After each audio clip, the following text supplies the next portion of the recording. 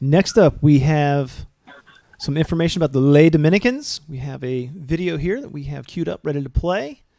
Hello, my name is Tom Mathis, and I'm the president of the local chapter of Lay Dominicans here in Charlotte. I'm here to invite you to consider joining the order of preachers known as Dominicans. St. Dominic de Guzman founded the order 800 years ago. He is identified by various symbols. The most prominent are the black and white habit, a star over his head, and a dog holding a lighted torch. Each symbol reflects part of his amazing legacy. The four charisms of Dominican life are prayer, study, community, and apostolate. The 177th Pope, Honorius III, granted the title Order of Preachers to the Order of Friars organized under Dominic de Guzman. To this day, we are known as Dominicans. The order includes friars, nuns, priests, sisters, and laity, all consecrated to the fraternal rule of St. Dominic. The order has steadfastly been faithful to the Catholic Church and may be the only religious order that has maintained its identity and ministry without interruption nor division throughout its 800-year history. Here in the United States, the Southern Province is one of 4 Dominican provinces. The province was founded in 1980, and 2 people from the Eastern Province actually founded the Charlotte chapter of Lay Dominicans in 2009. Dominican ministry values poverty and prayer combined with study. The early friars were sent to Catholic university cities to study and then to preach the fruit of their contemplation.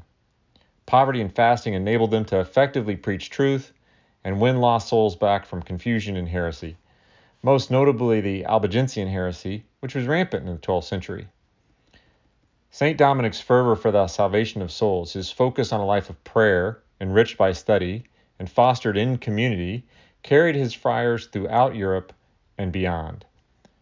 The Church also recognizes him as the first to receive the Rosary from our Blessed Mother.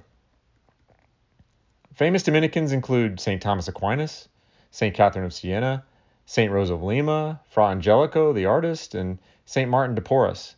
But the order has produced over 200 Dominican blesseds and over 70 Dominican saints. And these numbers include many martyrs and 4 popes. Today's Charlotte chapter of the Fraternity of Lay Dominicans is by any standard flourishing. We have almost 40 members, drawing lay Catholics who long to ponder the depths of our rich Catholic faith, live more faithfully, and share their love of the truth, not only for our salvation, but also for the salvation of everyone near and dear to us. If any of your viewers and listeners would like to learn more, our next inquiry class will be at 8:30 a.m. on Saturday, October 24th, at St. Joseph College Seminary in Mount Holly, where our group recently established a new home. This inquiry class is a 1-hour introduction to St. Dominic. We suggest how lay Dominicans discern a calling, how it may be lived at home, at work, and in their own parishes. It's the first step toward eventually and hopefully making a permanent promise or commitment to living the lay Dominican rule. After the class, inquirers may stay for the regular meeting of the Charlotte chapter to meet members and others' information. Inquirers who are still interested may return monthly. To pursue this path, you must be Catholic, of course, older than 18, and have been practicing the faith for 2 years. We meet monthly in community to satisfy that Dominican pillar of community.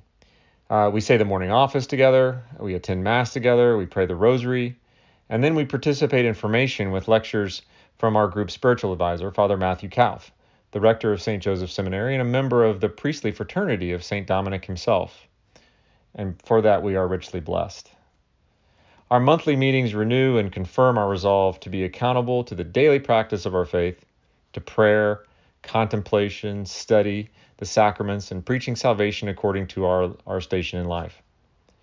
As lay Dominicans, we exercise teaching, mentoring, praying, and especially acknowledging our dedication to live for Christ, amid our family, of course, but also with the parish and in our work activities.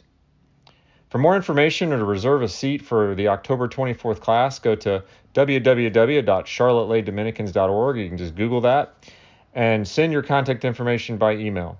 Or you can call 704-882-9882. 9692 and let us know you're coming. May God richly bless you during these turbulent times, and we look forward to possibly meeting you on the 24th of October.